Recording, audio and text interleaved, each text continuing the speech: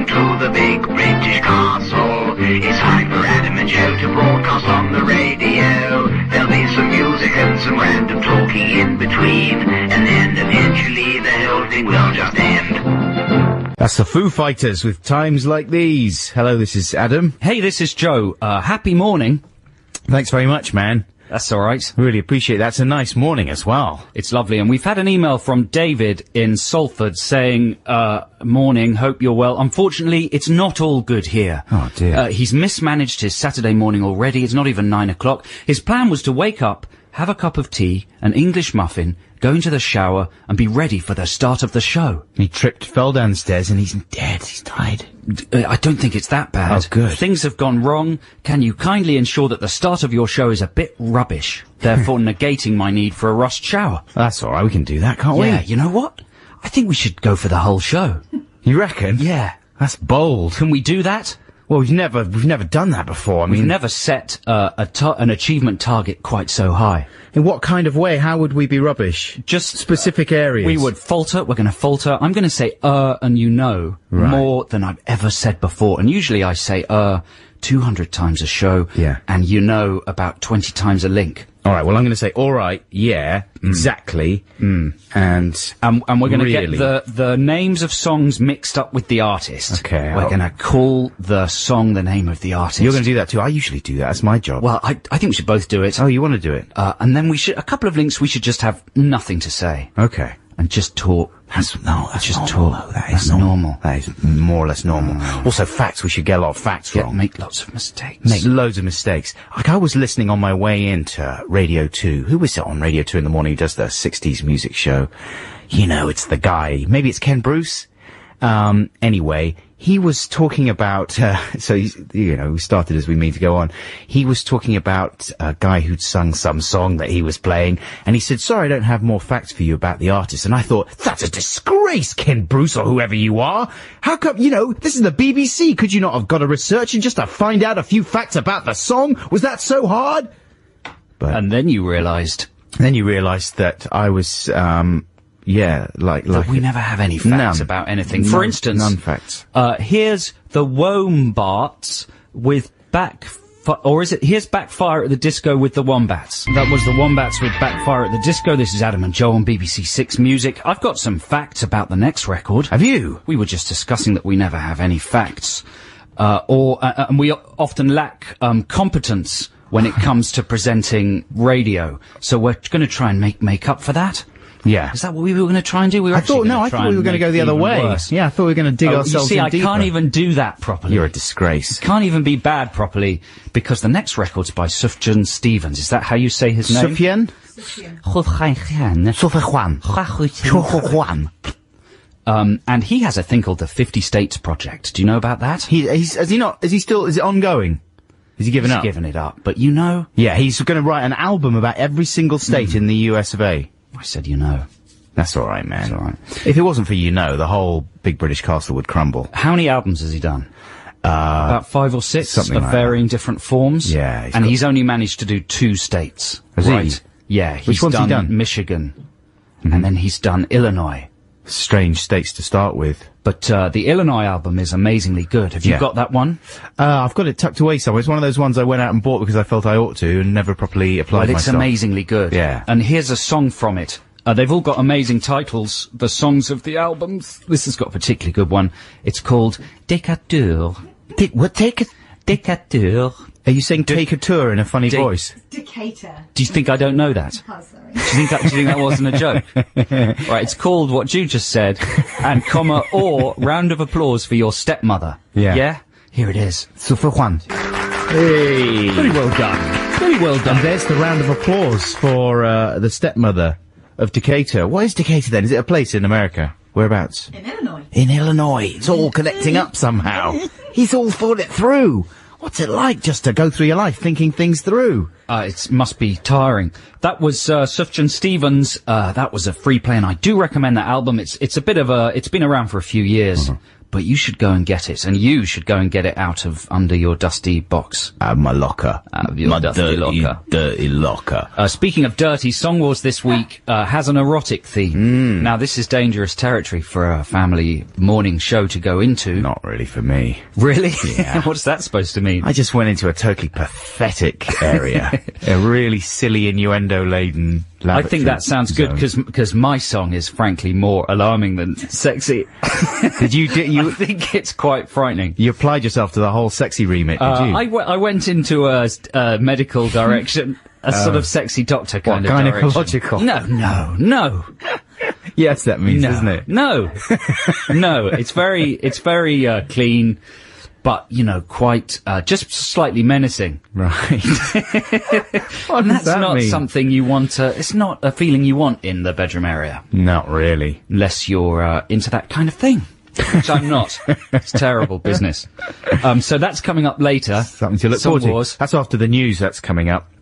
And of course we have Text the Nation in the show. Look, we're still trailing what's coming up, and we're about 20 minutes Do you in. think we can make the trailing what's coming up last, say, for 55 minutes? Probably. Then do 5 minutes of actual programme. You know, I then like it. do the last half hour just looking back at that 5 minutes. Easily. That's the way that all TV's constructed these days. It's you know? true, isn't it? A 15-minute recap, 5 minutes of actual fibre, and then 20 minutes of what's coming up next week. I like it when you're watching a show like Lost or whatever, and you've been watching it for about 15 minutes, you're still getting opening credits. Yeah. You know, there's already been 1 or 2 commercial breaks, and you're still into the opening credit section. Yeah, that was one of the jokes in our film we were going to make, that we're never going to make. That in the middle of the film, the credits would just start again. It's good, I like it. Laugh. Because it makes you feel as if like, this is brilliant, I'm having so much fun, and it's only just started. Gives it momentum. Yeah, and then it ends.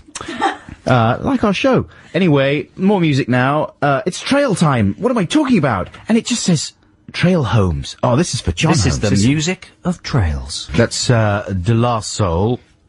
I said that in a sort of unpleasant way. I didn't mean to.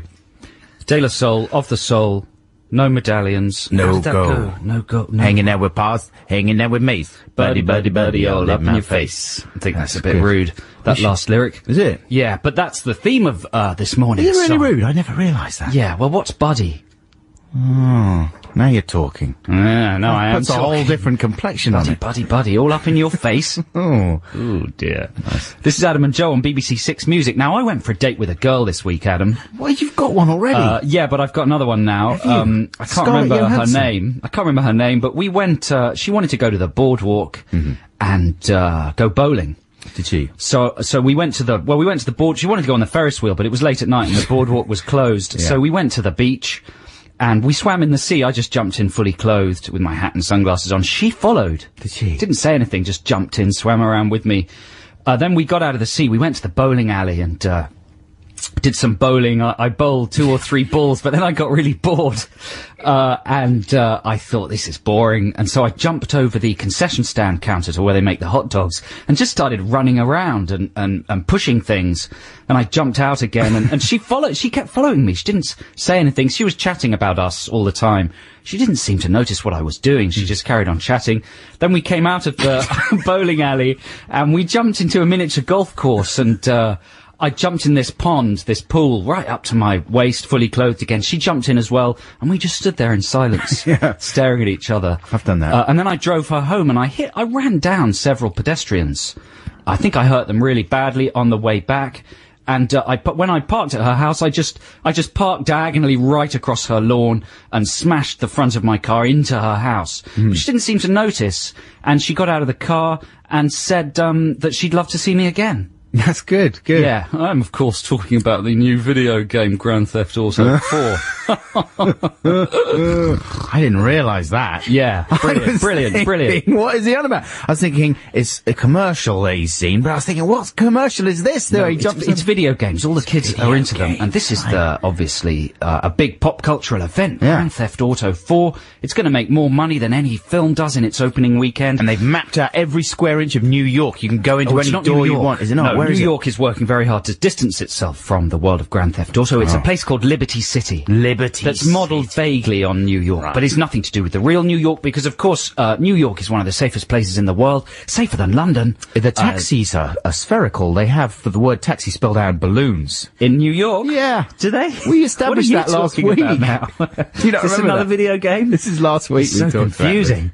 What? I've completely thrown me off my tracks now. Throwing you off your tracks after your Anyway, nonsensical ramble. I haven't played much of Grand Theft Auto 4. My nonsensical ramble will make a lot of sense to everyone who's played the game, which will be lots of frustrated young men who are sitting in their front rooms enjoying killing people and behaving in a naughty way in a virtual environment. But it strikes me, I don't know whether anyone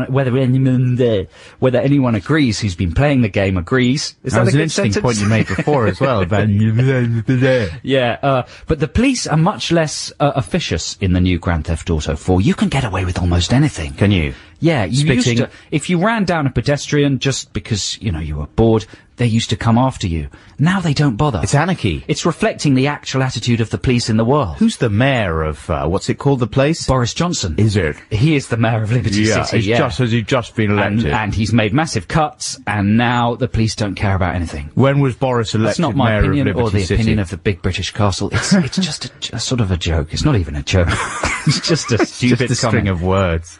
Anyway, it's exciting. I've been enjoying Grand Theft Auto 4. The graphics are massively improved, even though there's rather a lot of anti-aliasing. Oh dear, I hate anti-aliasing. It's my worst thing. Now listen, we got to play some music before we go to the news. This is Bon Iver. He's hot. He's still hot right now in the world of... I haven't heard a single note that he's ever sang, so I'm excited to hear this. This is Skinny Love. That was Bon Iver with Skinny Love. This is Adam and Joe on BBC Six Music. It's time for the news with Catherine Cracknell. That's Morrissey. And his song, which is called You're Going to Miss Me When I'm Gone. No, I was just guessing and I got it wrong. Do you know a Morrissey song called Let the Right One Slip In? No, it sounds dirty. It does sound dirty, doesn't it? What was that one called, though? All you need is me. All you need is me. Well, is that in the refrain? Is that part of the chorus? Does he say, all you need is me? I don't think he does, which I think's a little irresponsible. I don't like it when the obvious thing to call a song is just totally ignored in favour of a more obscure title. Do you know what I'm saying? Yeah, they should call the song by the thing that gets sung the most. Exactly. Yeah, That's exactly what I'm saying. Exactly right. Yeah, yeah. I saw a film based on one of the based on that Morrissey song that nicks that Morrissey song, Let the Right One Slip In. Mm-hmm. Yeah, it's very good. It's a Swedish film about vampires. And it's based on the song. They nicked the title. Okay. It's really good, though. I'm not going to go into it, but I just want to put the title into people's heads so when it comes out, they know to go and see it. They'll say, ooh, Ooh. this makes me feel good in my pants, and I can't remember why. But talking of feeling good in your pants and also dirty song titles, it's time for... It's time for Song Wars, the war of the songs. A couple of tunes by a couple of prongs. Which will you vote for? Which one is the best? We're putting our songs to the listener test, so check it out. Yes, check it out indeed. So yes, this week, who's the guy that suggested this? Jason. He texted us last week with the following text. Please do an almost sexually explicit porn music style song for Song Wars. Now, it's the last time I'm going to say a couple of those words, because obviously that's too strong for this program. So we're going to do, or we've done sort of, erotic songs. Yeah, it's like a bit of family erotica, things that... Well, hang on there a second. it's not a good phrase, is it? Bad conjunction of words. Yeah, family-friendly erotica. Yeah. That's still not that good, though, is it? It's not good. But, titillating, should we say? Mine's not titillating, it's just frightening. Titillating. The idea that anyone would be titillated by these songs. Well, you haven't heard mine yet. Anyway, this is almost definitely going to be a disaster. Well, are we going to flip a coin? Sure, we'll flip a coin. Well, you reckon rock, paper, scissors? Rock, paper, scissors. That's not very visual, is it? I mean, who's got a coin? Let's flip the picnic bar. That's got two sides. You can't flip a picnic bar. Yeah, you can. Look at that. Oh, what are you going to call? Nuts or backing? Or here we go. I've got a coin. I'm quite tired today. Is that coming across? I'm going for heads. You're calling heads to go calling first? Heads to go first, whatever, yeah, whatever. It's heads. It's heads, I'm going first. Right, this song is, a kind of sexy medical type song. I know the two of those things sometimes go together, don't they? Not really, unless People you're sometimes expecting a find lawsuit. doctors sexy. Come on. Oh, there will be a lawsuit after this song. You've got to imagine a very erotic doctor's surgery. Yeah. You've got to imagine Nurse Totties, who's played by you, in a sexy wig, and Dr. Sexy, who is me. Right. And this is what happens when you visit Dr. Sexy. The doctor's ready to see you if you'd like to go through. My name is Dr. Sexy. I got just what you need, but I ain't got no medical degree. Know what I mean? I diagnose that you have sexy disease. The symptoms include hotness and the wearing of tight jeans. Would you pop this in your mouth? Don't worry, it's clean. It's just a thermometer.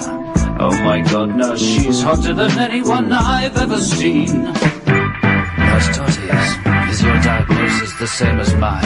Yes, Dr. Sexy, it's outrageous. And I think she's so hot, it's contagious. I can't fake it, I can't take it. And I'm feeling the urge to get naked. That kind of talk's inappropriate, Nurse Totties. What kind of doctor's surgery do you think this is? Sexy, sexy doctor, Dr. Sexy. Oh yes, I nearly forgot. My name is Dr. Sexy, but I'm not NHS. This is a private practice, now pop off your vest. Can I try an experimental technique I learned in Japan? They call me Dr. Sexy, and I've sterilized my tools. Let's break some British Medical Association rules. Dr. Sexy, you'll be struck off for that. Sounds good. It's perfectly clean. That's good, man. I'm gonna. Oh, that's gonna win, though, isn't it? Do you think? Yeah. I don't know. I don't know really. You fulfill the remit. Scary. It's not scary. It's sexy. Is it? Yeah, I got titillated. We have a lady from an Australian radio station in here this morning. You look frightened. As she's behind a piece of glass. She's making the small gesture with her finger and thumb. I don't know what that means. That's a disparaging gesture towards Dr. Sexy. It is, isn't it? She's straight in there. Making disparaging comments about Dr. Sexy's manhood. I want to go and see Dr. Sexy. What she was saying. You're Nurse Totties. You can't see Dr. Sexy. I can see him anytime I like. I want to make a video for that. Yeah, that would be... I want to see you dressed as Nurse Totties. That would be good. Anyway. Wearing tight jeans, though, that can often be a problem, a genuine problem for some women. Yeah, well, Dr. Sexy identifies that. Yeah. And he demands they come off. That's good, man. So it's based on medical fact. Yeah, there was lots of research went into that. Good, good. And you found On the internet. You found the funk button as well. Well, I used a sample from David Matthews' Right. track called Sandworm. That's good, man. You see, it's exactly the kind of vibe I was trying to go for. Didn't quite manage it. I bet you did. So, no, I went for a sort of, mine is a kind of insane reworking, or, it's sort of a follow-up to Computer Love by Kraftwerk. Cool. And of course, thereafter, filched by, What? Coldplay. Whatted by Coldplay? Filched. You mean not the other one. pinched? Yeah, filched is another word for that. Is it? Yeah. Yeah, I know what you're thinking. Stop thinking that. But no, it musically it doesn't sound like Computer Love at all. But it's about dirty robots. Yeah, here it is. I'm a dirty robot, please would you clean me? I don't like down with a lovely oily rat. There's something stuck inside my special tube. I'm a very creepy, so kind as to remove it. I would like to dig up to your balls with my pen, and there won't be viruses if I can enter. We're dirty robots, we're dirty robots. We've come from the past in search of models with slots. Our discs are all floppy, it makes us quite stroppy, because we're incompatible when we get the hots.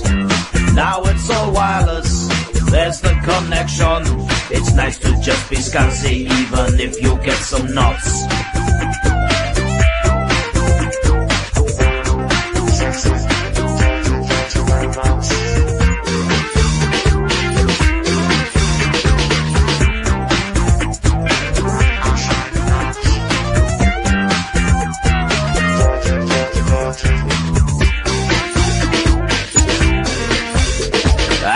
that satnav likes me. She's seen my modem hanging out. That's right, babe, it's enormous. And it does the job, well, just about. Here, let's get connected.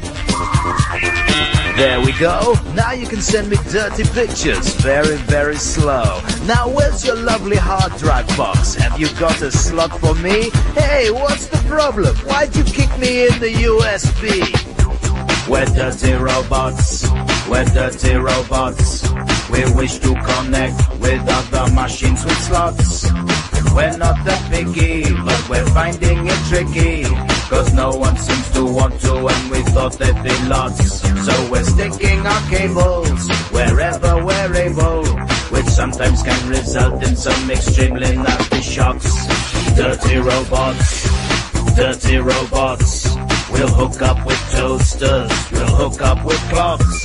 We'll plug into freezers, we're filthy metal geezers. To us a parking meter is a bit of a box. If it's got machine parts, then that's where the fun starts. And if it is electric, then of course that also rocks. Dirty robots, dirty robots. We come from the past in search of models with slots. Our discs are all floppy, it makes us quite stroppy, because we're incompatible when we get the hots. Dirty robots, dirty robots, dirty robots, dirty robots. Yeah, there you go. That's quite a long one as well, so... It's good, that's really good. I like particularly, can I say what I like? Go on then. I like the very early keyboard solo. I like it when a record just dispenses with lyrics. Yeah. After a few seconds, it just gets into the keyboard solo. But then, of course, the lyrics did come back with great import. Yes, that's true. It's like a kind of first-year play, isn't it? Like innuendos Well, about there'd be... computers and I stuff. think parents would be called to meetings if that was a first-year play.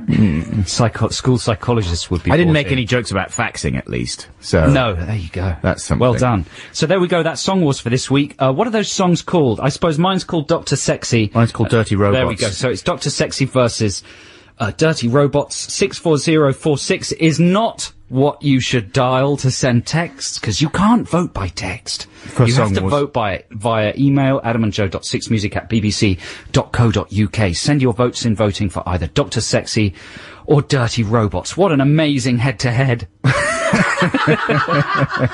Yes. Okay, here's some proper music. This is New Order with Regret. That's like one of the all-time great songs, really, isn't it? I mean, you got everything there. Yes. Sorry, I've got a mouthful of Joe's buns.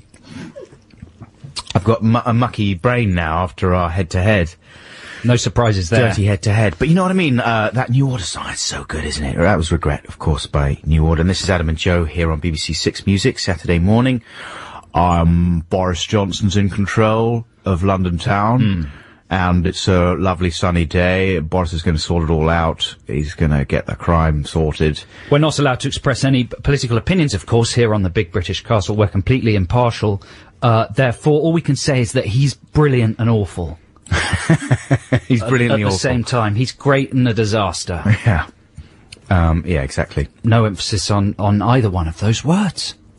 Complete impartiality. That's brilliant, man. He's awful. I just had to counterpoint, you're brilliant.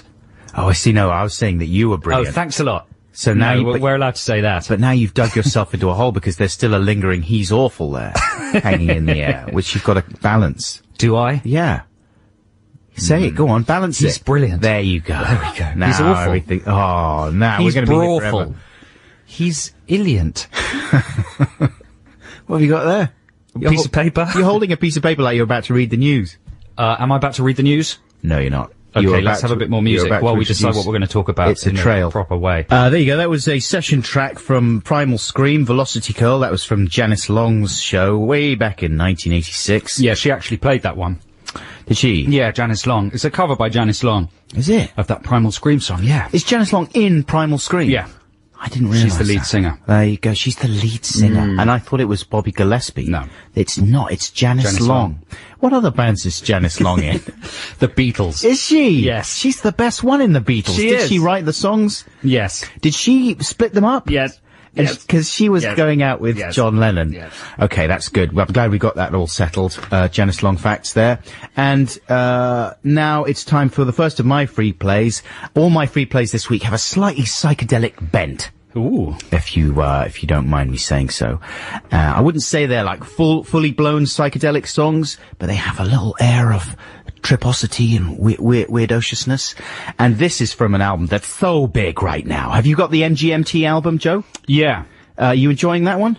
My girlfriend bought it. I haven't played it or listened to it at all. It's really good. Is it good? Yeah, it is good. You know what? I feel that everyone else is doing it for me. Right. You're missing out. Everyone else is taking care. I know what you mean. I know exactly that feeling That's a you're very snobby attitude, describing, but you are missing out. It is proper Witwox. And there's a huge pile of invention going on in there. Amazing stuff. And it's sort of out of its time. Do you know what I mean? Like, it's an album I'm sure that won't date that much because it's so strange. And this is a lovely track in here. It's a sort of mini opera. It's got sections. I love songs with sections, you know? And this is called The Handshake by MGMT. And the second section after the opening little bit is a lovely little weird thing from the 60s psychedelic period in my brain. Hope you enjoy it. This is MGMT. Oh, it starts off quite soft. There we go. We're into it now. That's Franz Ferdinand. They're so hot right now, and that's called Shout Out. No, it's not. Do you want to? It's called. This is Adam and Joe here on BBC Six Music. Now, we were talking about video games earlier on, and my children, my young sons, have just entered the crazy world of video games. What have they got? What console have they got? Well, I'm easing them in there a little bit. They've been playing with my brother's Wii. Right. But what? No. Carry on. Okay. Which is a nice way of starting, I think, because, you know, you can assuage any guilt you have about sucking your children into the dirty world of video games by seeing them actually standing up and being physical while they're playing. You know, that's one of the attractive things about the Wii. And they really do. They get up there and they're, like, totally into it. It's what amazing. are they playing? They're doing a bit of boxing there, and they're just standing so they've there. got Wii Sports. Wii Sports, yeah, and... Bit of boxing, bit of bowling, and the game, bit of golf. The disc that comes free with it as well, there's a sort of tank command thing where you're going around shooting tanks. It's a lot like Combat on the Atari video system. You remember Combat? Yeah. And it's brilliant. It's good fun, man. Anyway, so unfortunately my brother took the Wii back the other day. You know, he needs to play it. And I'm rationing the video game fun to weekends, right? Just so it doesn't splurge everywhere. Weekends. Yeah, right. Yeah. That's a good idea, Thanks, mate. man. I should rechristen them. Yeah. So I got my old PlayStation 1 out of the locker. Because other consoles are available. Of course they are. And I haven't played with it for years and years. And it's pretty good, man. There's lots of good stuff on there. There's a good bombing game called Raiden, where you're flying over, I don't know, a place and bombing it and shooting Always other fun. planes. It's fun to bomb things, as long as it's not real. Okay, Tony Blair, you didn't realize that. And say something to balance that. Yeah, Tony Blair, well done for bombing everywhere. Thumbs up, bombs away. There we go. But I was struck by the fact that they're getting so into it, these guys, and they're about 4 and 5, my sons. So they've already worked out their little chants, their bravura video game expressions. You know what I mean? When they're in there and they're so into it, they have to shout out things, you know, and they're really good. But they're sort of exactly right in tone. But they're just like 5-year-old versions of Let's have them.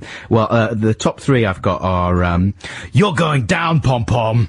Pom Pom? Yeah. Is that one of their nicknames? That's what they call them. It's a little bit like Poo Head, which my youngest Natty calls people at the moment. He's going through insulting. a stage of calling everyone Poo Head, which does happen. So I've told him that it's hang on, what do you mean it does happen? children go through a phase where they call having people a pooey head? Poo Head, yeah. Oh, right, okay. You know, you'll look back on it with affection one day when they learn all the hardcore Yeah, words. you should clean that off their heads, though. It's Yeah. unhygienic. No, I mean, I generally ban pooing on heads, from the house. But yeah, so instead of saying poo head, he says, You're going down, Pom Pom. But he says it like that with all that. Yeah, it's good, that's good, I like it. He also says, Get ready to do a poo! What does that mean? He's threatening the enemy in the video game. Wow. You better get ready to do a poo! 'Cause I'm coming to get you! Well, that sounds like it needs a little bit of therapy. Well, no, but when they're that age, they're obsessed with it. Everything's about poo and wee and all that kind of stuff. Actually, not so much. It's always the poo. But then it's very Freudian. But then Frank, who's slightly older, is a little more sophisticated. Some of his bravura chants are more psychological. He sort of says, Oh, would you like to come to a party? To the enemy, you see, because he's luring them in. And then he's gonna bomb them when they're at the party. But he sort of says it with chilling, oh, and he's really excited. He's like quivering with excitement while he's playing. Oh, would you like to come to a party? Yes! There you go, pom-pom! Take that, poo head! Wow. It's good. What kind of things do you shout out when you're doing Grand Theft Auto? It's the same. Take that, pom-pom! I'm going to do a poo-poo on your head, pom-pom. Shouldn't have stabbed me, pom-pom! Come to my party, pom-pom. It's a poo-poo party, pom-pom! How about that one? That's good, man. I'd like to come round to your house and, That's exciting. Are they going to be buying the Wii Fit pad to do? Are you going to do that? I've been thinking of doing that. Have you? That you can buy this pad, you plug it in, you do exercises. You know that there are parks and things that you can actually... I know, but do it on the telly. It's fun. I might. It is fun, man. It's all good stuff, that. Okay, more music now. Here's the Shout Out Louds. Is this real? Have you just made this up? No one's told me about the Shout Out Louds. Suddenly they exist. This is Tonight I Have to Leave It. Yeah, could I have extra drums, please, and a cowbell topping? Certainly. Would you like grooves with that? What's that? Grooves? Would you like grooves? I'd like some grooves. Could I have the We don't have any. Could I have the Deacon Blue style vocals and the Cure keyboard on the side, please? Yes. Would you like a little bit of Robert Smith all over that? Yes, please. Certainly, there you go. Very good, though. There's extra Robert Smith for you. Shout Out Louds with Tonight I Have to Leave It. Now, I just want to say, we were just talking about video games with my young sons. It just occurred to me, Frank especially hates it when people sort of talk about the fact that he said something funny. So if by any chance anyone is listening to this who knows my children or anything, please don't mention it to them that we were talking about it, okay? I mean, it's a slim chance, but if it gets back to him, I'm in real trouble. He'll really, he would hate it. He would hate it. Wow, the kind of power balance is slightly off. It's a little bit off, but there's nothing he can do about it. He doesn't like the idea of people laughing at him. Quite or, right. Quite right. Like that, you know? Anyway. They're very young and fragile things. Exactly. What? Children. Oh, I thought you meant chickens. Yeah, I did mean chickens. Okay. What? I don't know. I'm tired. Very odd. There we go. So now it's time for a free play. No, isn't it? No, we're going to do Text the Nation now. Quick, the jingle! Yes. Text the nation. Text the nation. What if I don't want to? Text the nation. But I'm using email. Is that a problem? It doesn't matter, text. That previous moment of confusion was part of our plan to do a really shoddy show. Yeah. It was all stage managed and scripted. Yeah, it went exactly. off well, didn't it? That was really good. I was trying to think of something that was very young and fragile. Chickens was the only thing I could think of. Yeah, they're not. They can be of all sorts of ages. Exactly. I mean, chicks would be the young thing. It's Text the Nation time, and this week's Text the Nation is themed around the BBC's smash hit programme The Apprentice. Well, it's kind of stolen.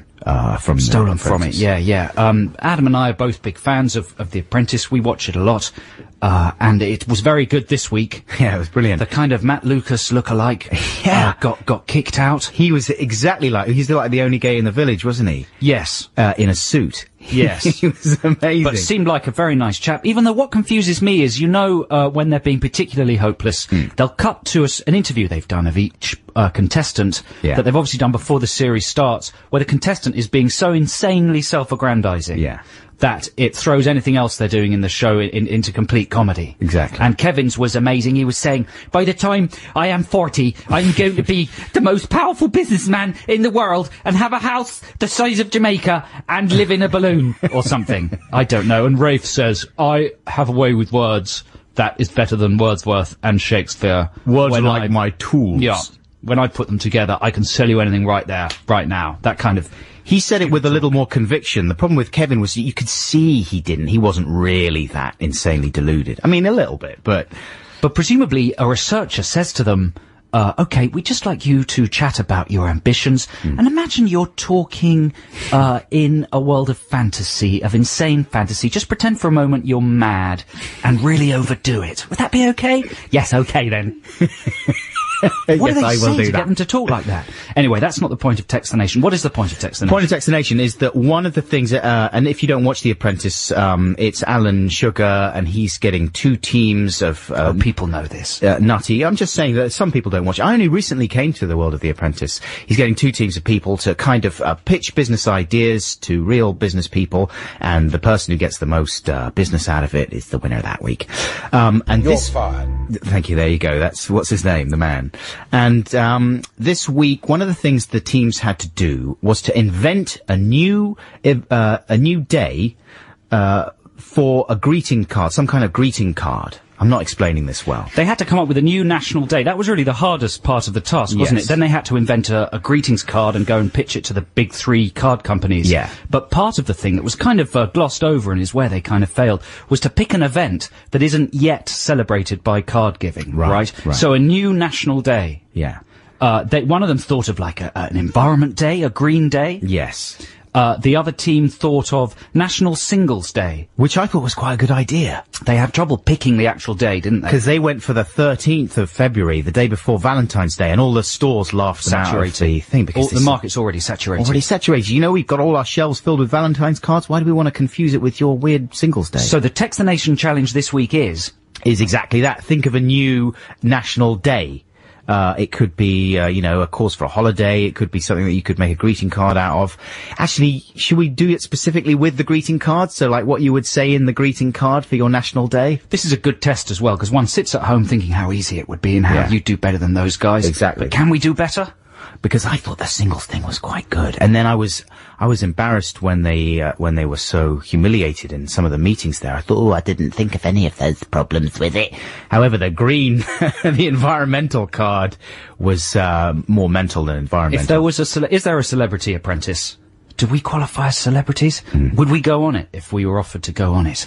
Well, the thing that they sometimes get people on is The Apprentice You're Fired. Right. Afterwards. That would be that's fun. not the question. If there was a celebrity apprentice, would you go on it? Well... Yes. Would you? Yes, you would. Yes, you would. That's brilliant. I really look forward to that. So text 64046 with your ideas for a new national day to send greeting cards for. Let's see if we can either come up with stupider ideas than the Apprentice people did, or brilliant ones. 64046. Here's a bit more music. This is a free play. I vote this for one of the loveliest songs ever written lyrically. If you listen to the lyrics of the following song and do exactly what he says, I think you'll have very few problems in life. This is David Bowie with Fill Your Heart. This is Andy Warhol, and it's take one.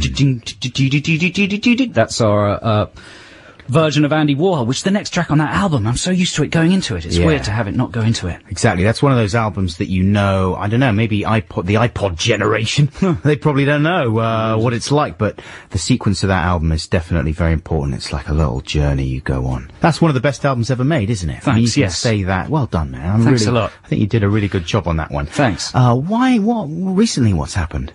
Recently I've got into internet sort of stuff, and I'm a bit ill. Are you? Yeah. I'm sorry to hear. I had a Russell Harty. Did you? Yeah. Hope you get better. Had to go into hospital. But, and someone threw a lolly in your eye. Someone chucked a lolly. It got stuck in my eye. It's been tricky times, tough times. You'll be back, man. You'll be back. Yeah. You're the best. I'm working on my latest incarnation. You're the changing man. No, that's Paul Weller. I'm going to dress up like Shirley Temple. Well done. That's going to be my new image. He's constantly reinventing himself. Have you seen his new image? He's like the old Madonna. He's like Shirley Temple now. He's always reinventing himself. He's like a very old man, and he's dressed as Shirley Temple. He's the rock and roll chameleon. This is Adam and Joe on BBC 6 Music. We're going to clarify Text the Nation because we feel it was a little bit muddled. Here from Adam Buxton is a very simple encapsulation of what Text the Nation is this week. Yes, we want it's the cards, okay? It's the cards more than the day that we want from you. We want you to plug the gaps in the greeting cards market, and we want you to tell us what the thrust of your greeting cards would be. So it's exactly like what they were doing on The Apprentice. And so, for example, my is idea. That any clearer? Yes, it is clearer. Yeah, it's clearer. It's the greeting card. So, well, I'm going to give you an example now. For example, a card for someone who has just failed at something. Right. Okay.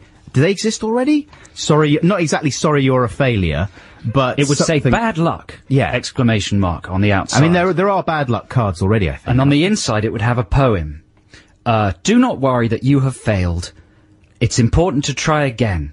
Maybe you'll succeed next time, and you won't look like such a pen. Yes, and then the last two letters. Or something like that. yeah. Obviously that was just made up off the top of my head, That's and brilliant. you'll have a bit more time. I was thinking just don't let the bastards grind you down, yeah? Mm-hmm. Just for a little uplifting, come on! Yeah, We'll get think back- of some more. I'm determined to or come up get with back something on the better. horse, something like that, something lame. I mean, it's a greeting card, it can be lame, yeah. The other idea that our producer Jude had was some kind of, conciliatory card for neighbours. Maybe you've upset the neighbours and you want to send them a special card to say, sorry about the rubbish dispute. Or, sorry about the noisy party with the bass frequencies last night. It was a little bit annoying. Or something like that, you know? I'm going to think of something better. Better than Yeah, during the next song. While I was watching The Apprentice, I was thinking, I could do better than this. It's not that There's easy, a better is it? idea out there. I'm convinced there is. Singles Day is brilliant. 64046 is the text number. I'm actually going to text mine into myself. One of the people, Then I'll get to read it out. One of the guys from Tesco's or whatever was saying, who's going to send a card to a single... I thought that was a stupid point to make. I would send a card to a Singleton friend of mine. I thought, you know, Valerie Singleton, I'd send her one. No problem. Here's Isaac Hayes with the theme from Shaft. The theme from... Hello? Can you hear me? The theme from Shaft. That's a new cop film that'll be in the cinemas soon, starring Isaac Hayes.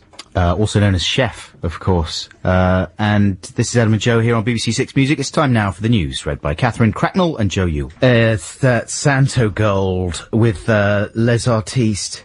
Yes, I'm just checking. I got it the right way around. I did get it the right way around. Well done. Thank you very much. This is Adam and Joe on BBC Six Music. You join us in the middle of Text the Nation, and the challenge this week is to beat the Apprentice contestants at the task that was set in The Apprentice last week, which was to come up with a new national day that would be suitable for sending cards for. The texts are already coming tumbling in. Gaps in the greeting cards market. I had a couple of ideas. Yeah, go on then. I think I've had a brilliant idea. Have you? I think I've thrashed the contestants already. Oh my goodness. You should celebrate... My idea is to take an existing day, Mm-hmm. but apply cards to it. April Fool's Day. Cards, but cards with pranks in them. Oh. Like little springy snakes. Right. Or a stink bomb. Or a little chip that makes the noise... when you open it, you just instead, because April Fool's Day is a good day, you know, it's a matter of national pride, and people don't really bother anymore.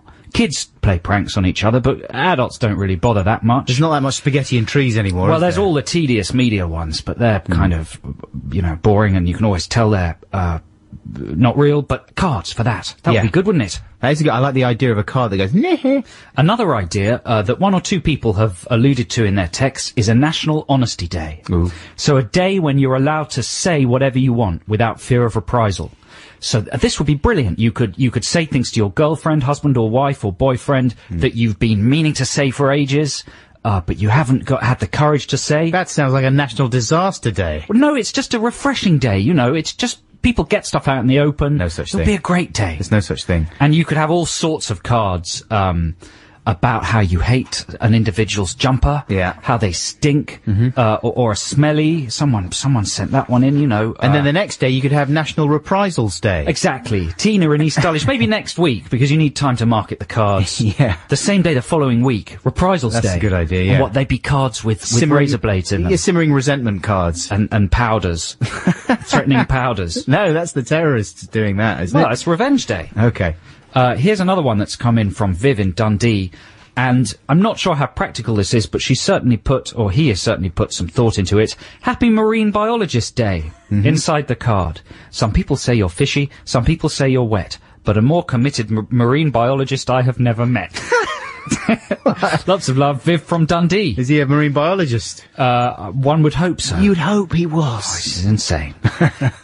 Amy Crosthwaite suggests Pancake Day cards. Yeah, they could be made of pancake. Or be in the form of a stencil, so when you sprinkle your icing sugar over the pancake, you get an amusing shape. That is a very good idea. That is a good idea. I like them being made of actual pancake. That's insane. It's well, totally okay, what about a impractical. sachet of pancake mixture inside? That's a better idea. And then you could fry the card.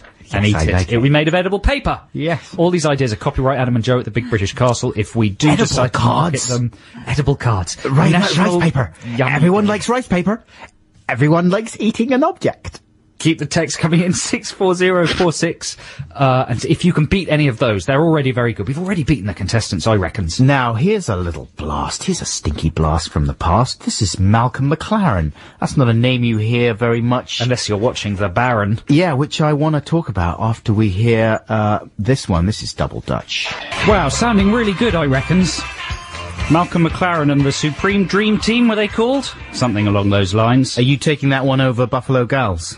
I really like that album. I liked it when I was a kid. And did you know that I got a set of felt pens and copied the mural from the Keith Haring mural from the inside of that album all over my bedroom wall? Right, I remember you doing And then that. I was so embarrassed about it the next day, I had to cover it with posters. At least you didn't go around talking like Malcolm McLaren. Was he trying to do an American accent I don't know there? what he was trying to do there. He's a deeply, deeply confused man. I mean, he's got his own personal manifesto fairly clearly worked out in his mind as a kind of pantomime villain. Have you seen The Baron at all? No, and before we get into that, I should point out to listeners that that album is Duck Rock is coming out in a remastered version later this year, and somebody's making a film about how it was made. No. Yeah, so there's going to be a whole big Duck Rock thing happening later in the year, and Malcolm McLaren's going to be in town talking about it. It's a long way in the future, not till September he's going to be at the ICA. He was a mayoral candidate last time round, wasn't he, McLaren? Was he? I mean, I don't know what kind of platform he was on. I think he was taking himself quite seriously when he was a mayoral candidate. But when he was on The Baron, which is a show on ITV, it's a reality show that is airing at the moment, he was not in any way taking it seriously. If you haven't seen this program, it was sort of ill-fated from the beginning, really. Mike Reed from EastEnders appeared on the show, and of course he died last July. And that put the whole thing into, you know, they weren't sure if they were going to show the program or not. And now ITV have said that in a tribute to the late Mike Reed, ITV will air The Baron. That's what they said. It's a tribute. It's not a question of actually just trying to get some, you know, use out of this show that they've ploughed all this money into. It's a tribute to Mike Reed, and a fitting one as well. He would have been so proud of this amazing show. Basically what happens is they get three people. It's Mike Reed, it's Malcolm McLaren, and it's one other person who go off to this remote Highland town called Gardenstown in northeast Scotland. And they get to know the community, and they hang out there a little bit. And This is a community that doesn't have a baron. Right. And needs a baron. Needs a little baron. I don't know exactly. Not that anyone has a baron. What would the baron do? It's sort of like being the mayor, I think. And so they have to kind of, you know, what's the word when you are campaigning? There you go. Have to kind of campaign to be the baron. And last week, I only tuned into the show last week. I caught the last half hour. That was your first mistake. Yeah, it was accidental. I was just about to go to bed, and I was suckered in there because I was actually suckered in by the tease that after the break, these shocking scenes with Malcolm McLaren being manhandled off the podium because his campaign speech is going so badly wrong that the locals have had enough, and they're booing him and they want to get rid of him. And basically, there's all these shots of McLaren kind of, he hates it in this village. He thinks it's really boring, and he's going around going, it's so boring here, it's so drab. Even the fish have gone away from this town. It's pathetic. What they need is his idea for a special national day was, to do a sin day. And you close the church, and everyone can just sin all they want, and they can get drunk, and they can fornicate all they want. They can do what they want. It'd be just so much better than what they've got at the moment. It's so boring, and they're always going on about God and all this kind of stuff. Anyway, so he suggests all this to the locals, right? And first of all, he starts by saying, after Mike Reed has delivered a very moving speech about, oh, it's lovely being here, you've really taken me in your hearts, you're wonderful people, this is a great community, I'd love to be the Baron.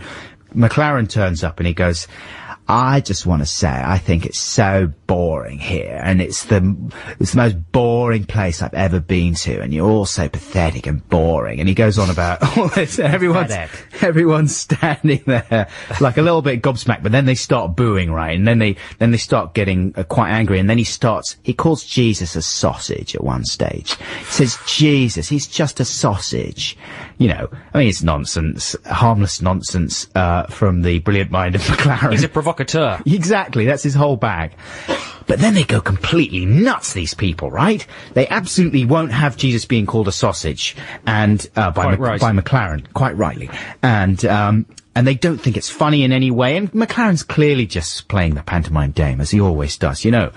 But they go completely bananas, and the guy says, right, that's it, you've had your say. And then McLaren starts turning it into a free speech issue, right? And saying, no, you're handling this all wrong. I'm just having my free speech. And if you can't deal with that, then you're going to look very bad if you get rid of me, because you're censoring me. And, and he's right in a way. They totally overreact. And then the whole thing turns into like a kind of mad lynch mob, right? And obviously they've cut the thing to make it look more dramatic. But you get to see all the sort of APs and producers of the show kind of wandering around, all these Nathan Barley types, all like madly apologizing to the locals and trying to quell this riot that's starting, right? And saying, oh, we're really sorry. I'm so sorry. We didn't realize he was going to say that. And look, it's fine. Cut the cameras. And it's all going off, man, you know. And they're sort of saying, the voiceover's saying, we don't know if the show's going to go ahead at this point, and McLaren has to be whisked away in a car because there's this lynch mob after him. It was amazing. But, I mean, it was a sort of amazing 15 minutes in an otherwise completely indefensibly rubbish program, as far as I can tell. Do you know what I mean? But I just had to share it with you. Well done. That was... It concludes next week, incidentally, if you want to see how the whole thing wraps up. I think it's on Thursdays on ITV1, fairly late at night, where it belongs. It's a tribute to the late Mike Reid. That's lovely. Very touching. So there you go. That's Malcolm McLaren news. Now, here's a free play for you listeners. This is another of my slightly surreal, strange free plays this week. It's a short one, though. It's by the Ruby Sons. They're from New Zealand, I think, aren't they? One of the many great things to come out of New Zealand in recent times.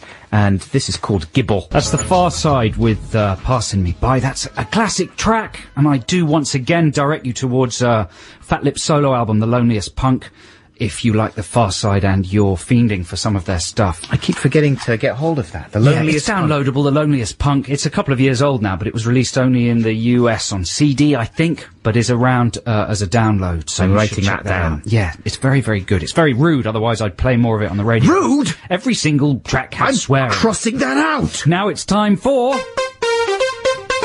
Text the nation. Text the nation. What if I don't want to? Text the nation. But I'm using email. Is that a problem? It doesn't matter, text. Text the Nation this week. The challenge is to beat the Apprentice contestants at their own game by coming up with a better idea for a national day and a greetings card. If you saw The Apprentice, you'll know exactly what we mean. If you didn't, what are you doing? You're missing out. It's a good show. Here's one from Andrew from Sheffield. Hi, Adam and Joe. I was thinking maybe of a series of cards that would appeal to the modern youth. And here's the poem inside. Quote, sorry about the knife fight.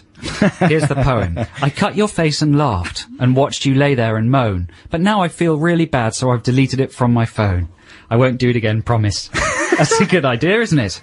Hoodie cards. Hoodie cards. Here's another one from Stephen Ipswich. He says, how about, and quote, are we still in love with each other? Because if not, we could just, drift apart kind of amicably day. Right. Do you get that? If both partners get the same card from each other, then great. They've recognised a problem with their relationship without talking about it. That's a good So it's a day where if you love each other, you send a card. If only one card is sent, or no cards are sent, then without having to bother with the conversation, that's it. You split up. Well, if no cards are sent? Yeah. Like, say you and I were in love. Yeah. And we were living together. Right. As man and man. Yeah. But things had gone wrong in the sack. Right. And we'd fallen out of love. You don't have to go into what the problem is for everybody. That I don't want everyone knowing our problems. That is the problem. And we haven't talked about it, and there's just an elephant in the room. Do you know what I mean? Yes, I do know what you mean, but why are you telling everybody? Well, because so far this day hasn't been invented. But had it been invented, the day would come along and nothing would be said, but on the telly it would go, oh, of course, it's National Do You Love Each Other Day. I wonder if you'll be getting a card. That sort of thing. We'll just eat our breakfast in silence and ignore it. Yeah. Especially after last night. In the sack. We will, yeah. And, but we'll both have one eye on the letterbox. So selfish. Nothing comes through the letterbox. Yeah. Apart from maybe a card from me saying I love you. But that's good though, isn't it? If nothing No, it comes means you don't love me. And so we have to split up. Anyway, we're not spending any more time on that just because you don't understand it. Otherwise, we'd spend hours on everything. Ready for the next one? This is from Andrew in Brighton. Exactly what it was like. That's just a clever way to move on. It wasn't meant with any actual look, just because we're living together and things have gone wrong. That's exactly the problem. Here's one from Andrew in Brighton. I envisage a card congratulating someone on remaining alive. There's not enough fanfare to recognise this morbid victory, though etiquette might get a bit tricky. What age would it become appropriate? You could call it Keith Richards Day. Yes, National Keith Richards Day. Good idea. Oh my God, you're still alive. Would you say, and the older they were, the more frequently you'd have to send it? The bigger the card. By the time, if they got over the 100th birthday, you'd have to send them an enormous card every day. Giant card. Or what about a long loo roll style card that you just feed through the letterbox endlessly? Like a toilet roll. The card would be so big it would fall on them. And that would be the end. It would, that would be the irony. Poetic, though, wouldn't here's one final one from Rich. In France, in Maribel in France. Oh, hey, that's where Dominic Brigstock did his comedy festival. No, not Dominic Brigstock, Marcus Brigstock. Right. His email is, here's my suggestion for a greeting card, a conciliatory card following an argument with your wife. On the front, it says, sorry, my love. No, honestly, I am. Inside, the rhyme reads, my dear and loving wife, we've argued, as you know. I was wrong and you were right, so please now let it go. Keep your ideas coming in 64046, email adamandjoe.6music@bbc.co.uk. What is it time for now? Top of the hour sweeper, followed by some classic teardrop explodes. BBC 6 Music. It's the story. Well, we mentioned earlier on the syndrome of songs that have a misleading title. Like, the title of that song should be It's Just a Story. In fact, I think it's called Treason brackets, It's Just a Story, I think, isn't it? Maybe that's how it turned up. But calling it treason, that's willfully misleading by Julian Cope and Teardrop Explodes. Because the word treason, I don't think is even mentioned once in the lyrics there. I could be wrong. That's a very reductive point of view, because a song that isn't named after the chorus is pointing you towards a different level of meaning. People will know that chorus anyway. The extra title points them towards something subtextual, maybe an area of the lyrics they wouldn't have been interested in previously, or adds a total new patina to the oral experience of the... Can you say aural? Aural. Yeah, because then otherwise it's just oral. Yeah, which is aural. something different. No, you're right. Wrong. What? All of that, I don't agree with any of that. Right. None of it. Because what it comes down to is, what do you say when you go into a record shop having heard the thing on the radio or whatever, you know? You say, can I have... It's just a story. Can I have until you realise it's just a story? What, you mean treason, you idiot? No, you can't. Exactly. You don't know the band well enough to own their records. Get the name of the song right before you come into my shop, you pathetic CD-buying wimp. Yes, that's exactly the occasion I'm talking about. Who calls anybody a wimp these days? Same people that call people wallies. Wallies. And say something stonking. Stonking. Yeah. Lenny Henry likes calling things stonking. The Red Nose Day's all about calling things stonking, isn't it? Yeah. I like calling people wallies, though. I think that's a good name. Well, you're the guy, then. I'm the wally guy. This is Adam and Joe on BBC 6 Music. Keep your Text the Nation stuff coming into 64046. Your ideas that can beat the contestants of The Apprentice at thinking of new national days. A little more music? Yes, this is... why, it's confusing. Justice. Just say the words, read them out. Well, yeah, but it says DVNO. Is that an acronym? But there's no dots in between the letter words, so I don't understand it. Am I supposed to say do know and read the V like a U, like in Roman times? The band's called Justice. DVNO stands for Divino, reveals de Rosnay, who's one of the band. Quote, in every suburb of the world, in every city, there's always a nightclub called El Divino. Clubs where you have to wear a white shirt to get in. A quote that proves that we can't relate to this record at all, because we never go to clubs. Should have read It's aimed at a completely different section of the community, but we're going to play it anyway so that our non-club going listeners can feel what it's like to go to a club. Here's Justice with Divino. That is Justice with DVNO or Divino. They are from France. They're from Paris. And the two members of the band Justice are Xavier de Rosnay and the Gaspard Urge. They were versus Simeon, right? Justice versus Simeon. Is that someone different? Yes, that's someone different. How can you have two people called Justice? That is the ones. That's the same one. They are the ones. She said it wasn't. I don't know. But yes, they are. I think they are the justice that were up against Simeon. And that's what it sounds like if you go to a club now. Exactly. Well, this is what happened. Xavier, he was sat round with Gaspard in Paris, and he was saying, you know, Gaspard, don't you find when you go to a town, there's always a club. He was saying this in a club. It's very, the music was very loud, hence the shouting. Divinos. Don't you find that? That's always the case, isn't it? Yes, it is. Shall we write a song about it? That's a nice idea. We should. It's a good observation, though. Don't you think it's something everyone can relate Yes, to? I know how the song will go. Yes. Bum, bum, bum. Oh, the club, the club, the club. I have a suggestion for the song! Yes. Oh, yes, I like In it. between those bits that you said. Yes, funky house. Everybody loves funky house. How can you not love funky house? That's my idea for the song. Just funky and good times, you know. We're going to make a lot of money from the song.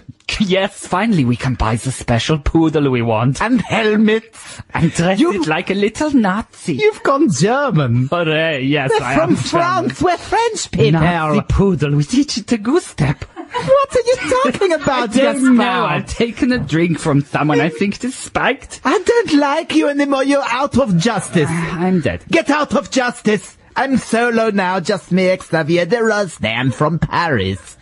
That's what it was like. That's exactly what it was like. It's like a documentary about how that song, Divino, was created. Well, it's the end of the show now. That lasted for an hour. Thanks for listening. We're still here for 45 more minutes. We've still got more stuff, text coming in about, new greeting cards and new events therein, thereby, thereof.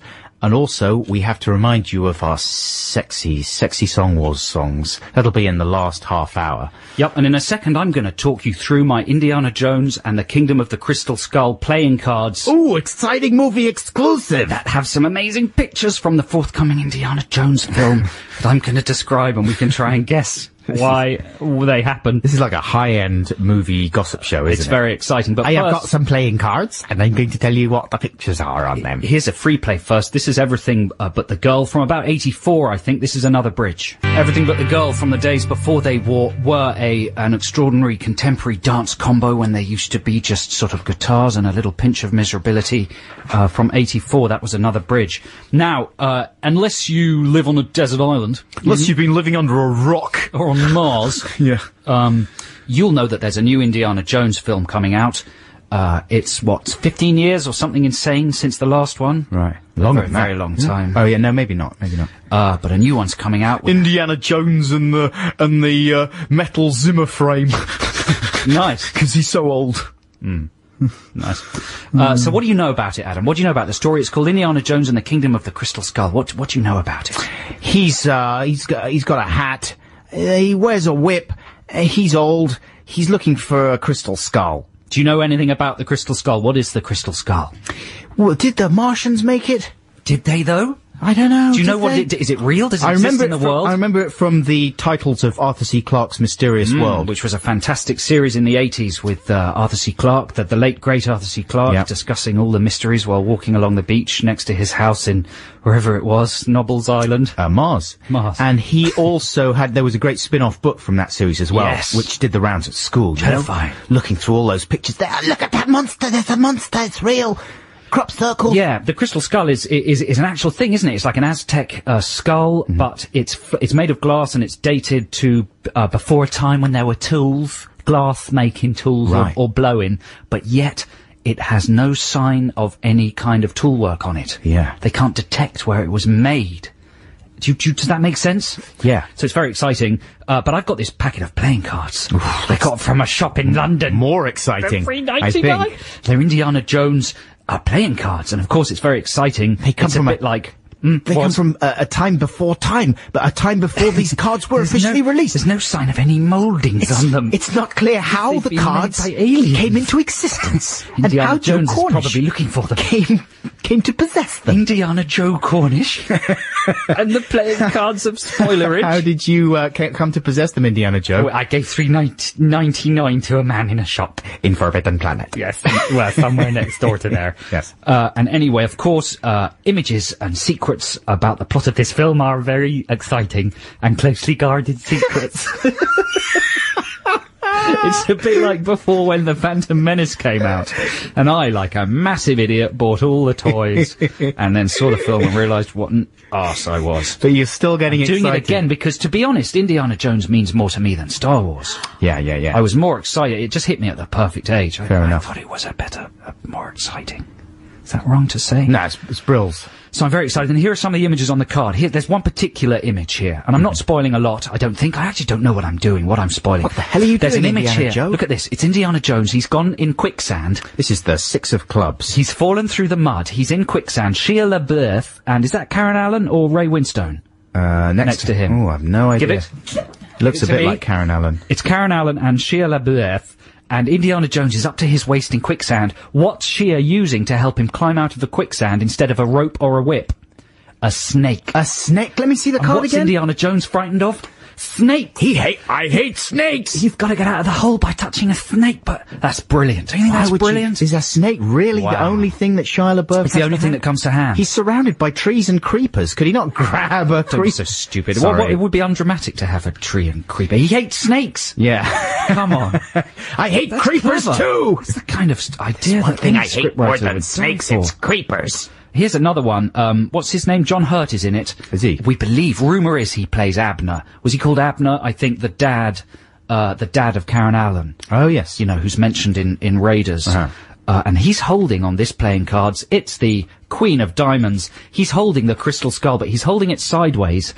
And the crystal skull has a very elongated cranium. Oh, look at that. It's an alien It looks skull. exactly like Alien from the Ridley Scott Aliens. film. There you go. And from AVP, Requiem. Rumour has it that maybe there are aliens at the end of the film. Nobody really knows. Some people have suggested that Indiana Jones gets into the spaceship and then they're going to re-release Close Encounters with him coming out of it. No. But the aliens in charge of the It spaceship fits in terms of the timeline. are from Come on. the Alien film, and then Predator turns up. Then Indiana Jones has to battle Predator and Alien. Wow. It's Indie AVP Requiem Nightmare. The final card is the Joker. Who's going to be on the Joker? Jack Nicholson. Ray Winstone. Ray Winston. The Airwolf himself. Ooh. And look at that. He's trying to stop something from happening. He's holding a torch. Stop it! Leave Indy alone! I've got a metal torch.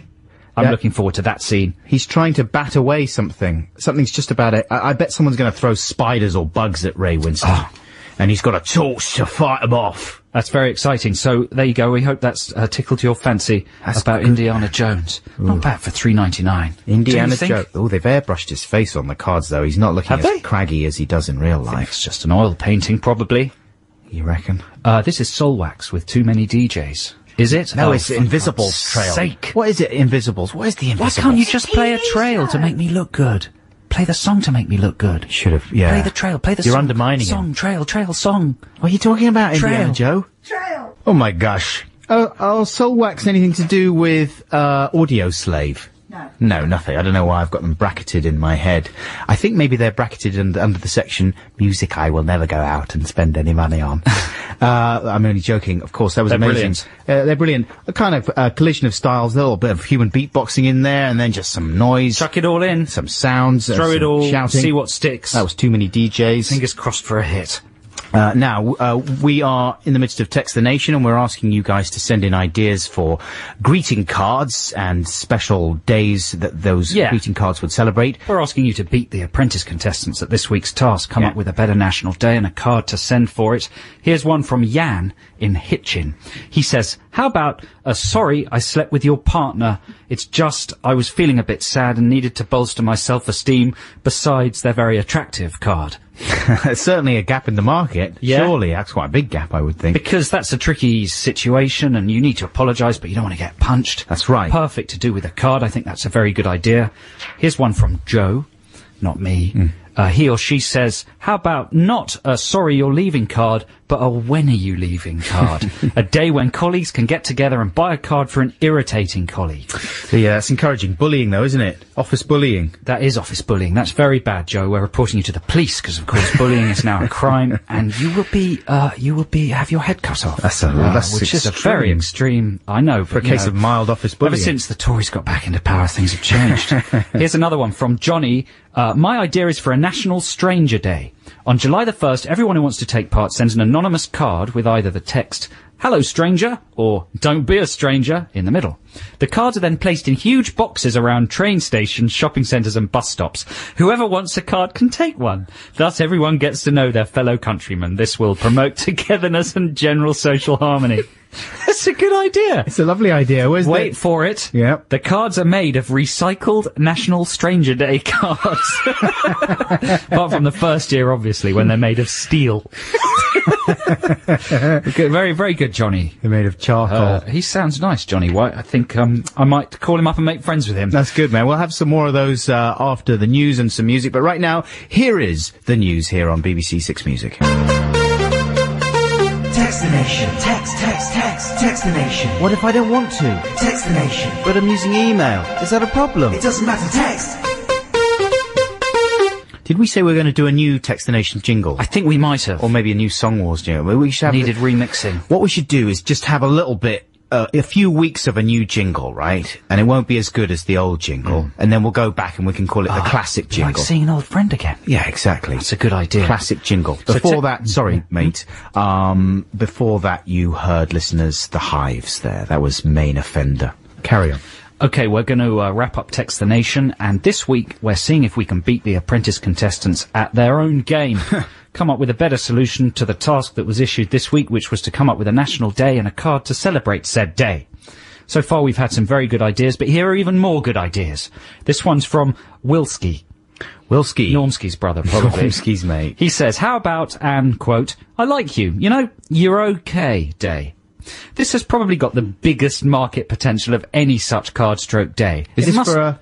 Sorry, is this intersexual, or is this just to any person? To anybody. Right. I like you. You're okay. You're okay. Yeah. You're not special. You know, I don't want to know you, but you're okay. You're all right. You haven't offended me. And the potential profit must run into billions of pounds. Many people will simply feel compelled to send cards to everybody they know.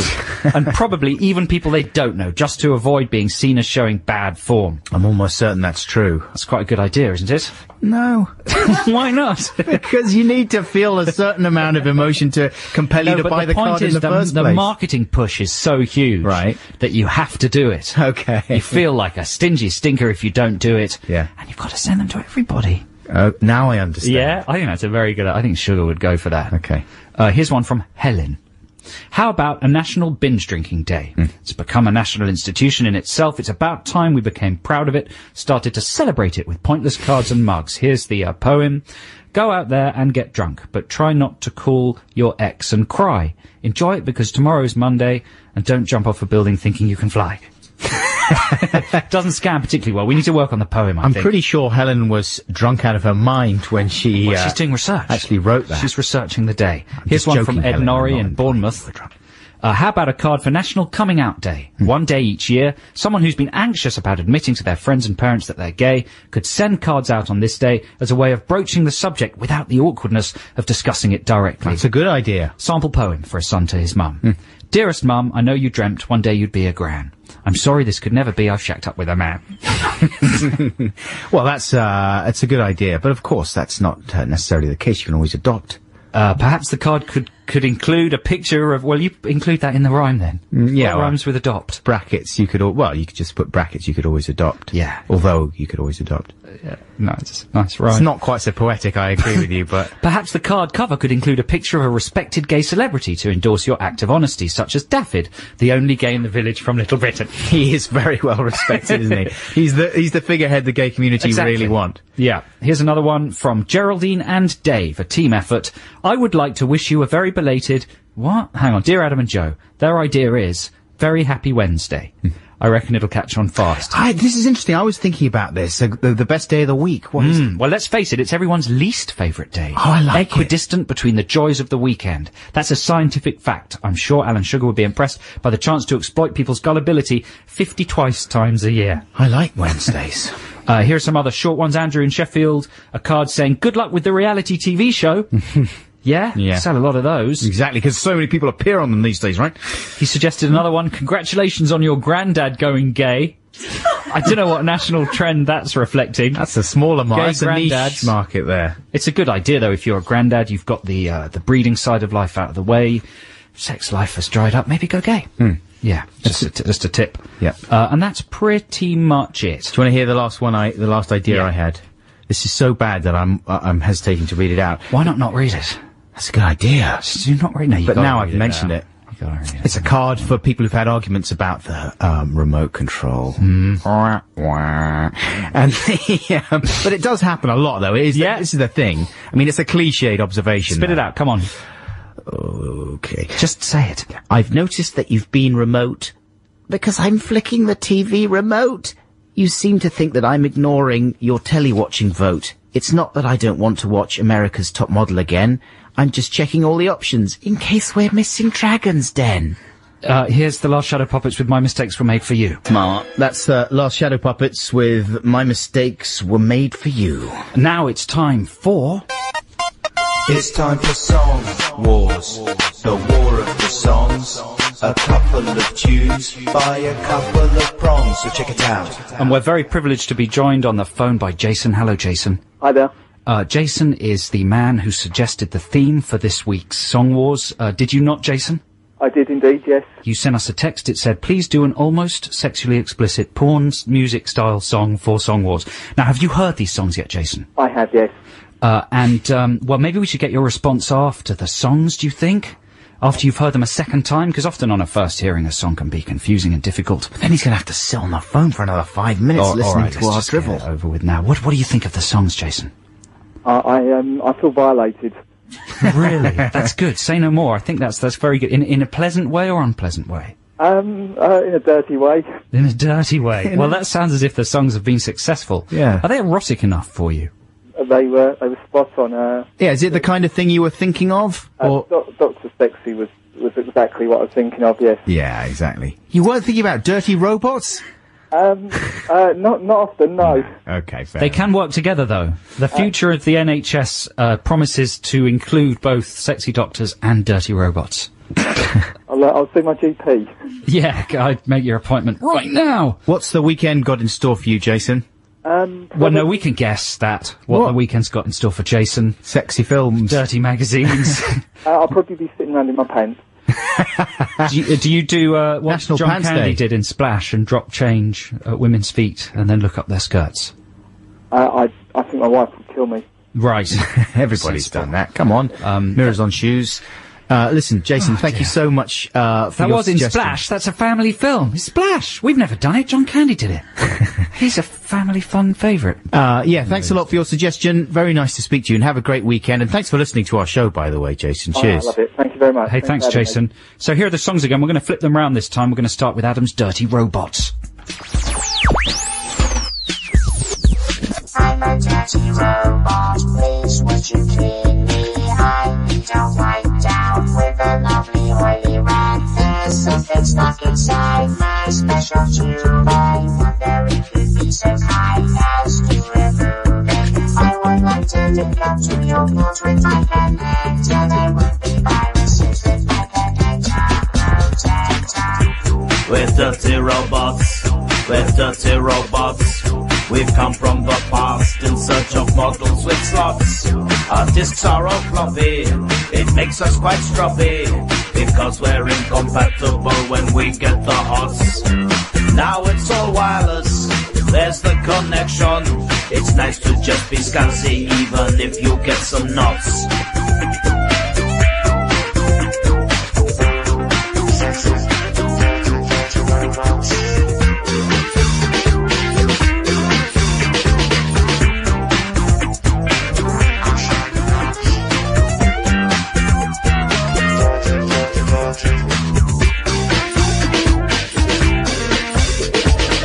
That Satnav likes me, she's seen my modem hanging out. That's right, babe, it's enormous, and it does the job, well, just about. Here, let's get connected.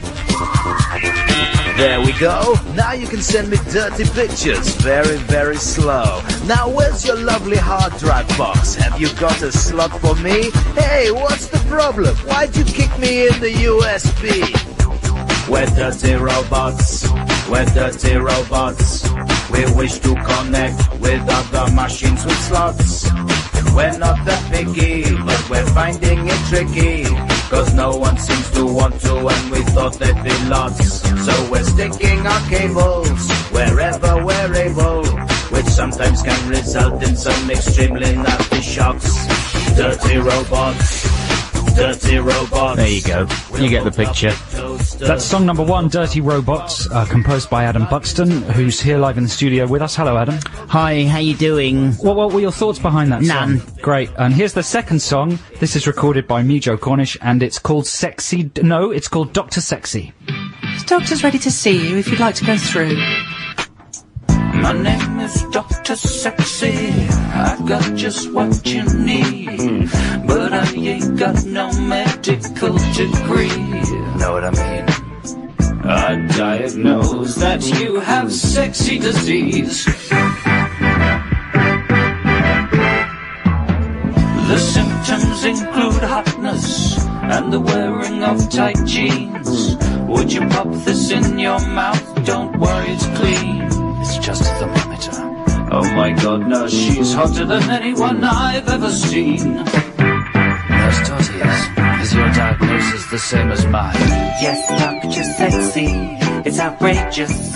And I think she's so hot, it's contagious. I can't fake it, I can't take it, and I'm feeling the urge to get naked. That kind of talk's inappropriate, Nurse Totties. What kind of doctor's surgery do you think this is? Sexy, sexy doctor, Dr. Sexy. Oh yes, I nearly forgot. My name is Dr. Sexy, but I'm not NHS. This is a private practice, now pop off your vest. Can I try an experimental technique I learned in Japan? They call me Dr. Sexy, and I've sterilized my tools. Let's break some British Medical Association rules. Dr. Sexy, you'll be struck off for that. Sounds good.